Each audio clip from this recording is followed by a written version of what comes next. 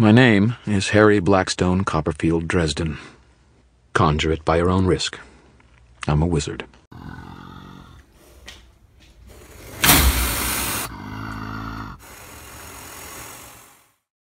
Hey everybody, it's Mike Badger from BadgerDad, and we're back with another video. Today we're going to go into the Dresden Files, Stormfront, Full Moon, and Great Peril, our deep dive. And we're going to talk through these three books, the things I really like about them. There are going to be spoilers. If you haven't read the series before, I suggest you check out my spoiler-free review of these three books on the channel. And if you like Dresden Files in general, I'm going to be doing quite a few reviews as well as deep dives. So please subscribe to the channel, notification bell, like button, all that jazz to help with the algorithm into what I really like about the first three books and how Jim Butcher sets up the foundation of what will become the much broader series, Dresden Files. I want to start off in the very beginning. Harry is introduced in chapter 1. Introduced as the noir genre detective, young man, moody, down on his luck, struggling with rent, nobody takes him seriously. He has a special eye for things that society doesn't necessarily know. Those stereotypical points, check mark, check mark, check. That's not so much what interests me. I think what I thought was interesting was the Carmichael and Murphy scene that happens right after when Harry goes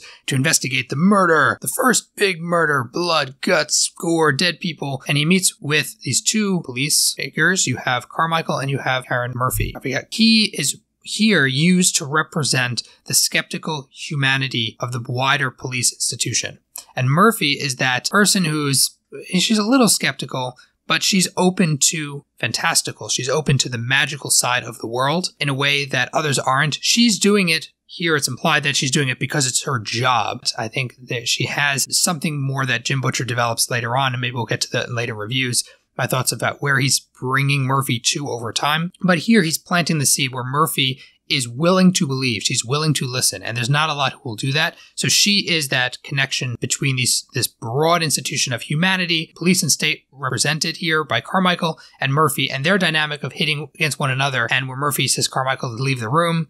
All of that it's just scene setting and just character development, but it is already getting the reader into this, aha, so most people are skeptical of the magical side of things. It's hidden, it's closed up. Maybe Jim hits that beat a bunch of times in the first couple books, but I thought it was brilliant how he set up these two characters to represent institutional tensions over time. So that was really cool. Then there's the scene with Marcone where Harry is intercepted by Marcone. He's already off his game and stressed. And then Marcone uses that to get a soul gaze out of him. Soul gaze is this look into the soul through the eyes. Really convenient, especially in the early books. Jim loves to do soul gaze as my eyes are catching yours, but I looked away in time. And other times he looks and it's immediate, the effect, and bam, you're sucked in. And I see the soul gaze as a literary device, but I think over time it does become a little bit more concretized, the rules around what the soul gaze is like. In this case, either way, Harry has the soul gaze with Marcone.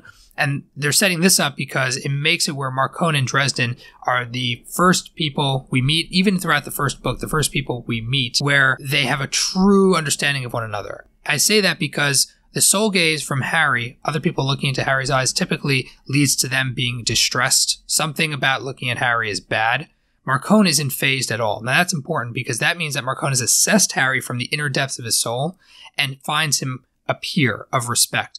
And that is something that is already, this is chapter 2, 3, it's very early in the book. That's already building a relationship of one where they can meet eye to eye, is used more of a judge of character rather than an event that leads to someone breaking down or freaking out or having some sort of horrific reaction. We meet with Bianca. This is just scene setting, but the vampires overall in the Dresden verse are awesome. I'm probably going to do a video separately of them to talk through the courts and their nuances because as I've reread this series, I'm up to Deadbeat right now. As I've been rereading through, there's so much nuance and detail to the vampire courts and their dynamics and the other aspects of the world too. I know, the fairies and such. But with the vampires, I really love what he's been doing with it in a way I never quite appreciated in the past, reading it casually. Then there's a bunch of questions. But before I get to those, I just want to jump in. The end climactic fight, I thought of Stormfront wasn't super awesome. It was fine. It worked.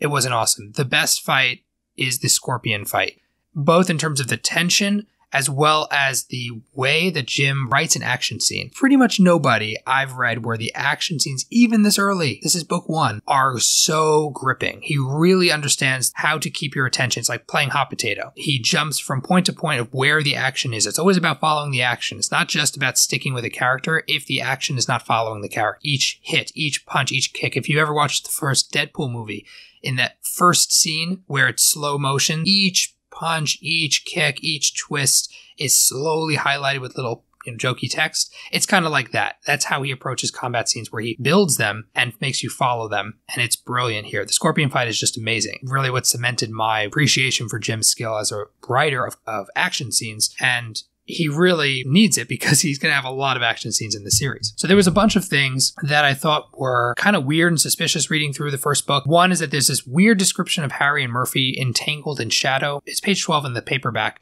but it's bizarre. It's like there are shadows cast on the floor next to, I think it's an elevator, and it says something about them like lying on top of each other, but it's a creepy, weird feeling. It could just be the Harry Murphy dynamic's always going to be a bit tense, and they're close and then apart and close and apart. Maybe that's what it's implying, but there was just really weird description. We also had Justin Demorne's death, described very in passing. It comes up in later books. It's already super suspicious because the way Harry described it is almost like, oh yeah, and this happened, and then I beat him, and then yay. It's very glossed over. It's almost like Harry's kind of suppressing the memory. We also had the 3-Eye. This is a question that the first 3 books all tackle, which is that the thing going wrong magically in the first 3 books are something that someone else is artificially causing. They're not accidental. There's some, in this case, it's this 3-Eye. It's like an LSD that makes people see magic. You get the wizard's sight, but they're not prepared for it, so it ends up driving them crazy. It's a drug that's mass-produced and could be used. Almost, I don't know if it falls within the laws of magic in terms of manipulating people's minds, but that's what it comes across as. And there's a scene where Harry is running into someone on it, and he sees this being, he who walks behind. And this is just briefly referenced as some sort of spirit hunter that De Morne sent after Harry. But later on in the series, this becomes much more important. And lastly, there's a mention of power of circles. Now, anybody who's read Wheel of Time, this is something that's a really big deal in the Wheel of Time magic system. That is the circles. Men and women can form together magic. Satan and Sadar, they can form circles that enhance the overall power of the effect. It's implied here. This is, I think, the only place, at least in the first handful of books, that something like this is mentioned. This notion that 13 wizards can pool their power together, never more than 13. I'm sure it's going to come up later, otherwise why would it be here? 13 wizards pool their power together. And so the question here is, there are some implications. You can get super powerful just yourself. If you use rituals, if you use other things to supplement yourself, or to get power from others and get it into your own body and your own ability, or using an artifact, that's enough. The notion that you need to build a circle starts to come into question even in the first 6 or so books, which means there's probably a lot more to this than is explained. But it's referenced at the very end of the book, and I thought it's going to come up again, like possibly needs 13 wizards together, and what does that look like from a power scale? I'm interested to know. And so those are my notes on Stormfront. Let's talk about Full Moon. And there's a bunch of stuff in these first books that's suspicious. The werewolf belts. Full Moon's werewolf belts are to Stormfront's LSD 3-Eye, the same sort of thing. It's an artificial force that's creating darkness and problems for Harry. In Full Moon, the werewolves overall, that made it a lot more interesting to me than the plot. It was fine. We were introduced to 4 to 5 different kinds of werewolves. It all is played out in a very short amount of time. I don't know if it's a short amount of time, but somehow Jim manages to keep it interesting. It kind of begs the question if he ran out of the werewolf thing. Like he did it in the first 6, 7 books. Werewolves don't come back much later in the series. There's not a whole lot of the multiple kinds of werewolves coming up again. So we'll see if it really matters later, or if he got it out of his system. Werewolves exist. Here's a bunch of them, and it's not going to matter so much later. I don't know. But I thought it was interesting the way he did werewolves. I really like that. So we had a few characters. We had Chauncey, the demon sophisticate, and it reminded me a bit of Good Omens, having someone like Chauncey who's Britishy side. I like that dynamic.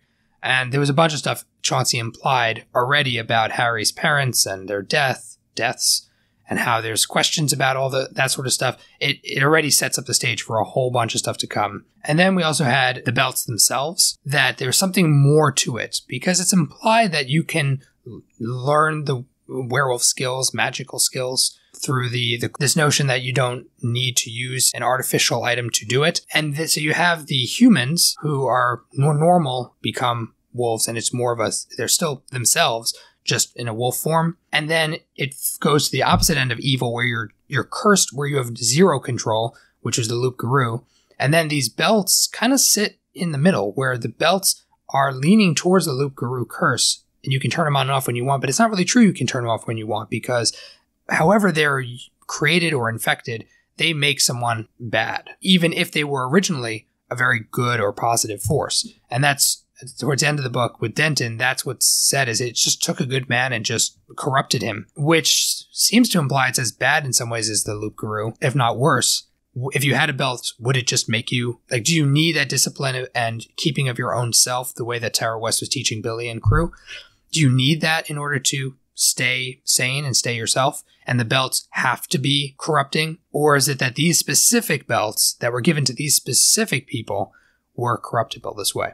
That was a question I had coming out of it. And I think it's a pretty big one, because we know somebody big is behind these things. This isn't just casual magic, little things going on. And we see in some of the short stories where casual magic goes on. This is not casual magic. Someone serious is behind this stuff. There's a couple other suspicious, weird stuff. One was potions. So potions are coming up even in book 4, 5, 6, at least at 1 or 2 of those, you still have potions around. From what I remember, potions in the wider series don't happen at a certain point. Either Harry gets strong enough he doesn't need them, maybe that's the idea, or it's just too technical a system and too limiting a system, Deus Ex Machina, with the potions. So he wants to stay away from that. I don't know. He put a lot of technicality into these first books, explaining how the potions worked and so on. 8 different parts and aspects, and how the formulas work, and when it works and when it doesn't work. So I kind of think we want to see potions more, or maybe it was just this is in the earlier books and we're not going to see so much of them later. But I thought it was strange how he spent a lot of time on them, and yet they are important early on, and they become less and less important as I'm reading forward. There's a bunch of implications about Harry's past and how he's named after stage magicians: Harry, Blackstone, Copperfield, Dresden, Harry Houdini, and Blackstone, the stage illusionist. Harry's dad himself was a stage magician, although we don't know. We know he's vanilla mortal, but it's weird how he died. Same way with his mom. How did his mom get together with him? All that's kind of weird and suspicious. But then there's a question of what was Chauncey's note about Harry's mom, that her coming was awaited with great anticipation. The Dark Prince lost her in the end, her redemption, and the unnatural deaths of your father and mother. So there's a lot to unpack in that sentence in terms of what it could mean. Like, who exactly is the Dark Prince? Is it a Lucifer character? Is it actually a Satan? Is it some kind of demon who had a personal grudge or some issue with her? Don't know. We also don't know what her redemption arc means. Does that mean she was cursed, or she made a literal deal with the devil? Also unclear. And Harry thought that his dad died naturally. So the fact here, it could just be he's lying to him. But it's really hard to lie. Kind of like the Fae. Demons, they're good at seeding lies into the truth, but they really got to give a good chunk of truth. So I wouldn't be surprised if there's a lot more to the Harry parent story than is let on. But he's seeding the notes even as early as book 2. Then we have the chivalry self-awareness flaw. This isn't a suspicion. This is more of, I really disagree with a lot of the online commentary around Harry as a chauvinist and it being hard to read. I can't stand him. I can't stand his perspective. There's the getting into the boots. It's a first-person perspective, getting into the boots of a 20-something-year-old guy who is under the stress level Harry is, with the lack of release that Harry has, and with potentially something that's intentional, seeded into his character, this protectorate, almost overprotectorate of both women and children, although women are more who Harry deals with. He's extremely self-aware. As a character flaw, when he's being chauvinist, Murphy is always poking fun at him, and he's acknowledging, yeah, you're right, this is probably a bit much what I'm doing here. Removes a lot of the, oh my god, he's sexist and terrible, and he is terrible with women and whatever. Harry is struggling and developing as a man, as a person, as an orphan into an adult orphan who has never had a normal relationship and is working through those issues, and he's still extremely self-aware. There was one quote in the book I thought was really good. I hated to draw Susan into this. It made me feel cheap, weak. It was the whole problem with chivalry that I had. I didn't want a girl to be riding to my rescue protecting me. Didn't seem right. And I didn't want to endanger Susan either. there was a story involved, she'd go to hell itself to get it, and I had used that against her to lever her into helping me. And I didn't like it that I had. I thought better of myself. This happens a lot in book 1, book 2, book 3, and even as the series goes on, he's very aware it's a character flaw. He's very aware that it shoots himself in the foot more often than not, but something drives him forward to do more. I'm waiting to see if Jim takes that somewhere, where it's a twist on the trope of him being, the trope in literature of the noir detective being a chauvinist. And Jim's end game is that there's a purpose behind it, and Harry as a person pushes through that purpose. Something is driving him to be a protector this way, while still at the same time being self-aware. So for me, I thought that was really great paragraph, that it shows Harry's wrestling with it. And if someone is reading this and has an issue with it, that's fine. You can have your own perspective and issue with it. But this is not a straight up noir, quote unquote, sexist portrayal. That's not what it is. That is not what's going on here at all. Most of the time, there is purpose behind this stuff. There's also Harry's double, his subconscious, is pushing him away from the quote chauvinism. That you're trying to protect Murphy all along instead of making her be able to protect herself. She's going to be fighting these things and you won't always be able to babysit her. So you need to play coach, get her into shape to do what she needs to do. This is both good and bad. It's bad in that Murphy ends up in a worse place because of it. Harry's going to give her knowledge and help her get to a point where she can be independent in a world of nightmares when she's not the strongest, not even close to the strongest one on the block. So that is something that shows Harry is self-aware of his almost problematic need to protect people, overprotect people in a lot of ways. Having a bunch of people in his periphery who he builds and grows and develops into a gang, an army of people over the course of many books that are going to be independent, stronger, better, developed people because he takes a step back and starts to pump the throttle on protector. By giving people the tools to defend and protect themselves, he is protecting them further, and you see the payoff as the series goes on. There also is Harry and the Alphas. There's a scene later to my point about protecting people. Harry to the Alphas at the end of the book says, I don't want anyone to get killed. Not us, not them. Maybe they deserve it, maybe not. I don't think we'd be much different than them if we went in planning to just murder a bunch of people. It isn't enough to stand up and fight the darkness. You've got to stand apart from it. You've got to be different. And this is Harry building trust with people, but also setting a standard for how he views the world and what he does and what he aspires to. And by building that into the people around him, they push back on him when he starts to fail that standard, which I think is great. That's in a couple books. When I say 4 to 5 werewolves earlier, you have the 4 werewolves that are established, but then there's an implication that Tara, the character, is a wolf who can shapeshift into a person, which is the opposite of what Billy and team do, where they shapeshift from person to wolf. So she retains her wolf cunning and ability and natural animalistic nature, and she tampers it with an artificial human nature, is what's implied. That she can turn from wolf to spirit. So she's actually more wolf than man. Of wolf and man, like Metallica. She's more wolf than woman. I thought that was an interesting step forward, because later Harry himself is starting to deal with his own internal struggles. And one of them is his animalistic nature and his struggle against his animal self. So I wonder if, as the series progresses, that she mentions maybe we'll connect later in the future. If you come and visit me during winter time later on, maybe I will be there. It's setting up where she can be someone to help Harry work through this struggle that he's having, even in the first few books. Yeah, I think Full Moon packed an awful lot of punch in it, even though it was a short book, even though it's one of the worst plots in the series so far. But I thought it was really good.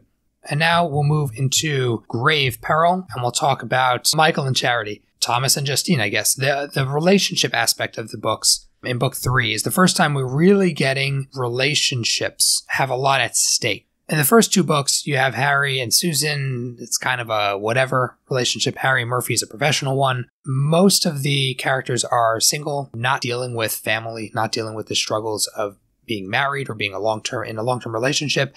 That's not what's going on.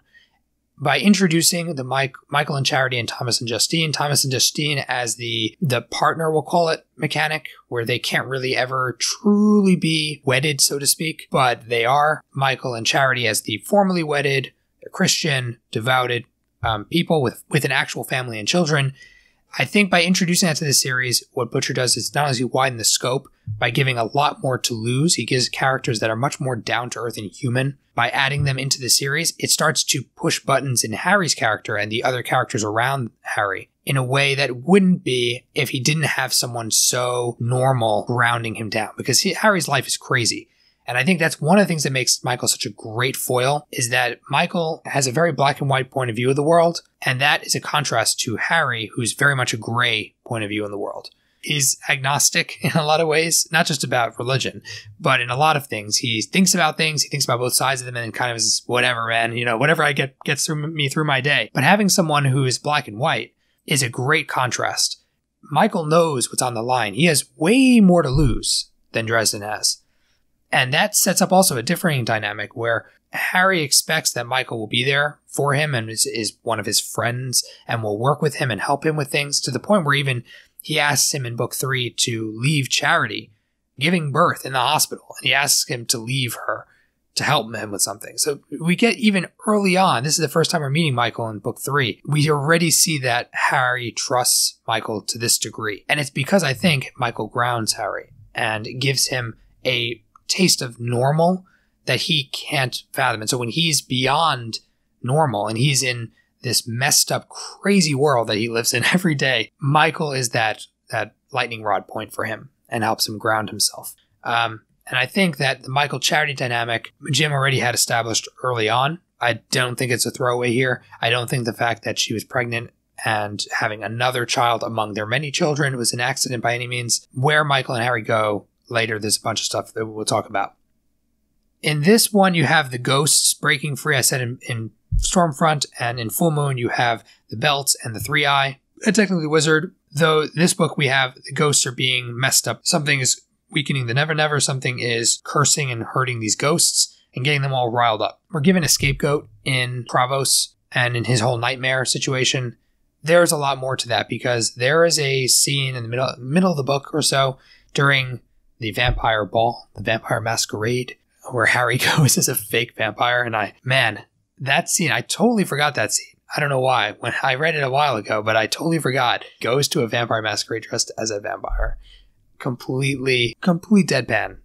Is amazing. But there's a lot in that scene to unpack in terms of what's going to affect in the series, and also what I think Jim was doing. This is where Jim is setting the building blocks for the full series. I would say book 1 and 2, and a lot of 3, is about setting the building blocks of the world and just getting you set up. Book 3 is where he starts to knock over a few dominoes while also building way more. Like, we're talking 10 to 20 books of foreshadowing. And the scene by that masquerade is huge. We have a couple of weird cloaked figures. We have Amarakius gets stolen and given away. We have the Lianxi, Harry's godmother, who is representing Fairy. You have the Red Court represented by Bianca, so you have part of the vampire world represented there. Oh my god, you have the White Court represented there with Thomas, the Knights of the Cross represented there through Michael. So much to unpack in that scene. We meet Ferrovax, who's a dragon.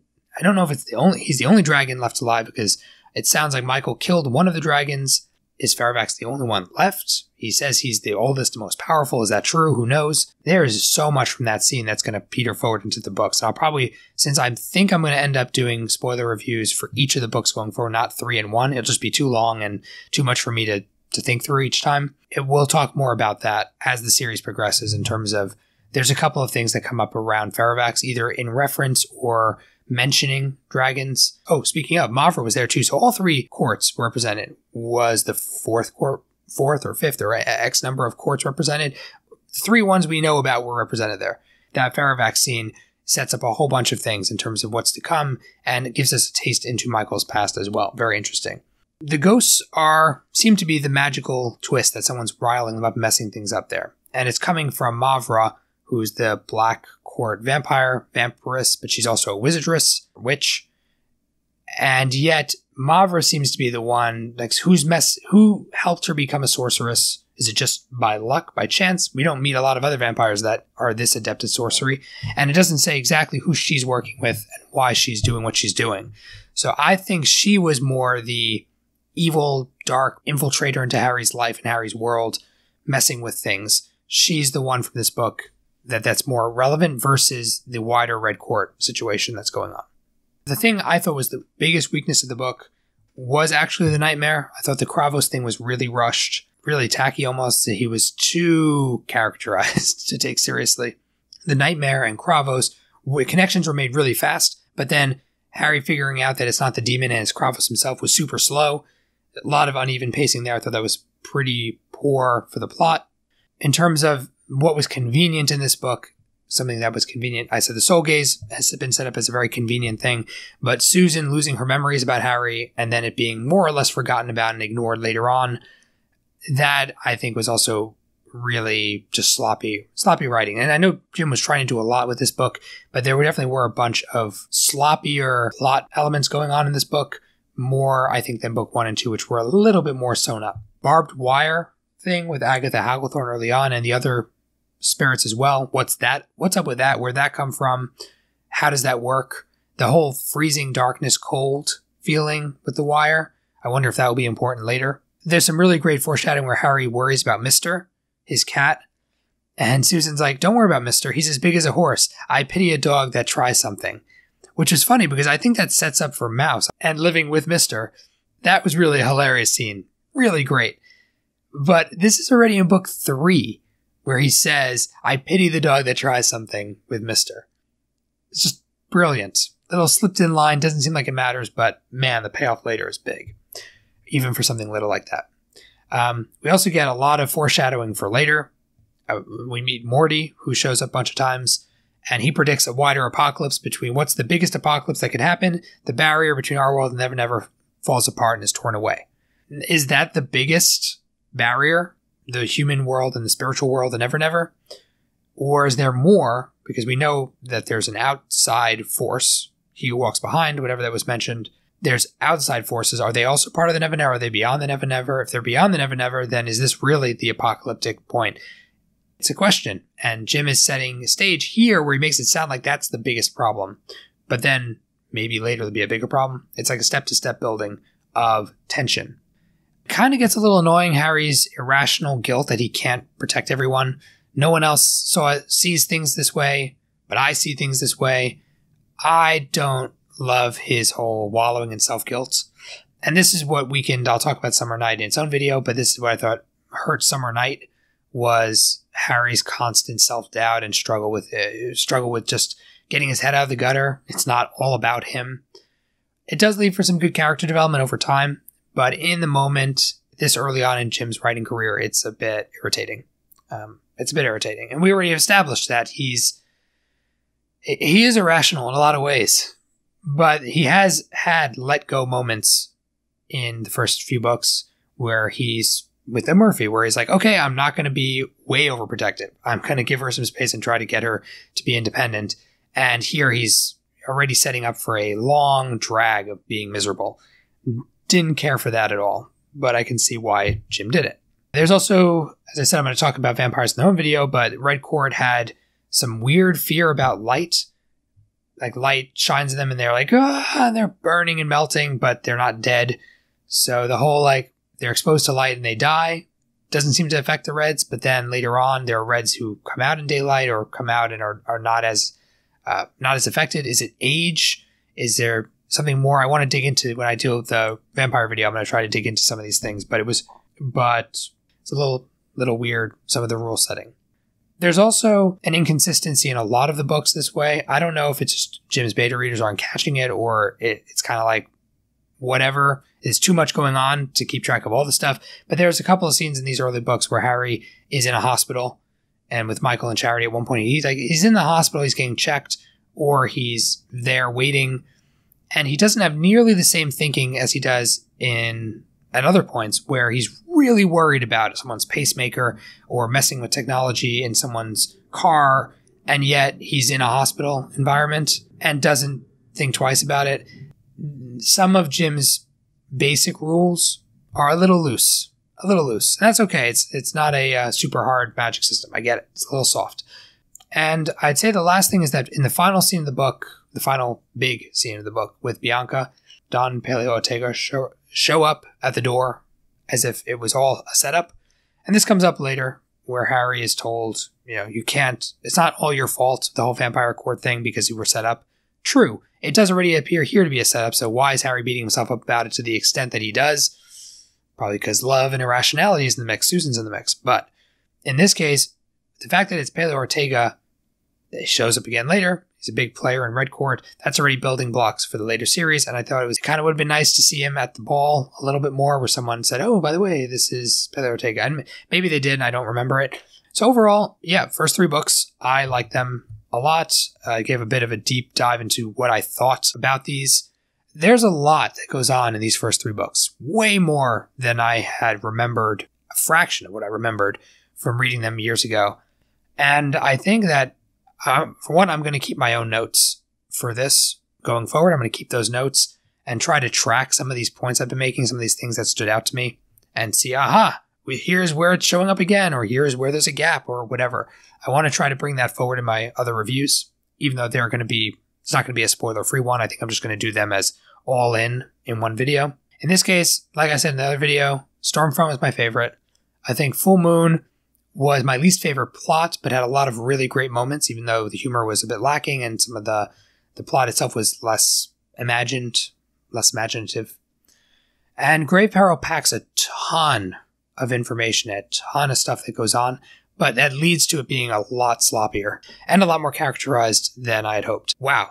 So Jim kicks it off to a great start, I think, and I look forward to going into Summer Night next. That will be with fairies, and we'll talk a bit about that book in the next video. Style video, I'll try to keep them on the shorter end, a little more concise next time, because it'll be 1 book at a time.